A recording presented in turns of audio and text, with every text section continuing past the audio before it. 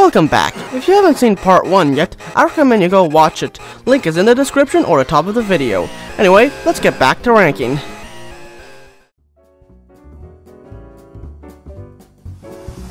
At number 10 is the grain wagons. These wagons are specially made to carry grain from the fields to Andreas. However, they can also carry coal and limestone as well, just like the mineral wagons. The reason why I ranked these higher than the mineral wagons was due to them having a bit more interesting of a design than the mineral wagons.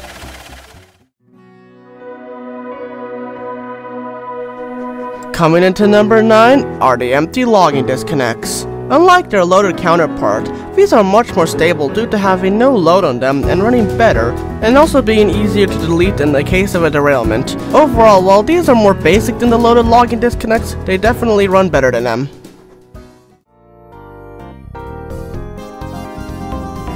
At number 8 are the open wagons. These free plankers can be found in most of the major locations in-game and serve as the primary means of general goods transportation across the railway, being able to carry almost all the loads in-game. Overall, it's a pretty useful wagon for just about anything on the railway.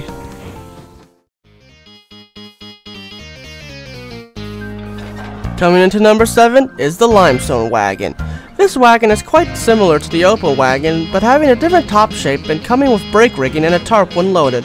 It, like the grain wagon and mineral wagon, can load limestone, coal, and grain. Overall, it's a very fitting wagon for the limestone quarry.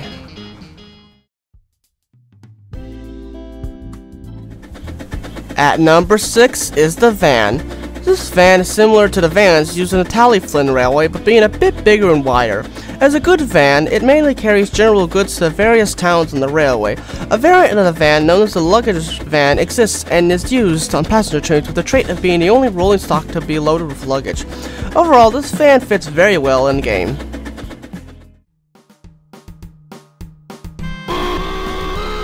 Coming into number 5 is the maintenance train. This is a special rake of flatbeds, mineral wagons, and vans used in maintaining the right-of-way on the railway. This train is special as most of the wagons can't be unloaded with the exception of the van just being a regular van. Overall, it's a quite unique concept with the rails and the tools.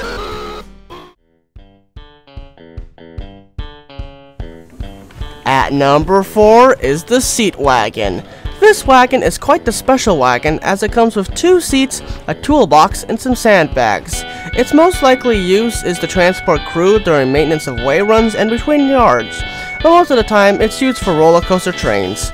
It's quite the fun and fast wagon.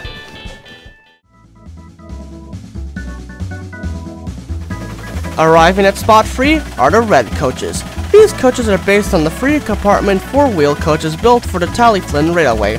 In-game, these coaches are quite common and have seen a lot of use over the years. These are some of the better coaches in-game, despite having an issue of buffers getting stuck on one another due to collision issues.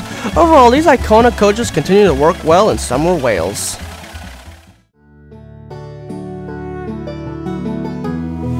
Rolling into spot 2 are the American coaches.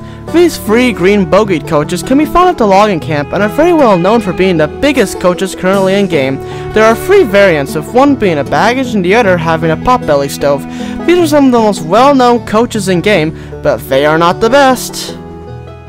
And finally, the best piece of rolling stock in game, rivaling all the others in speed, stability, design, is the open coaches! These open-air coaches are some of the best pieces of rolling stock Wales has to offer.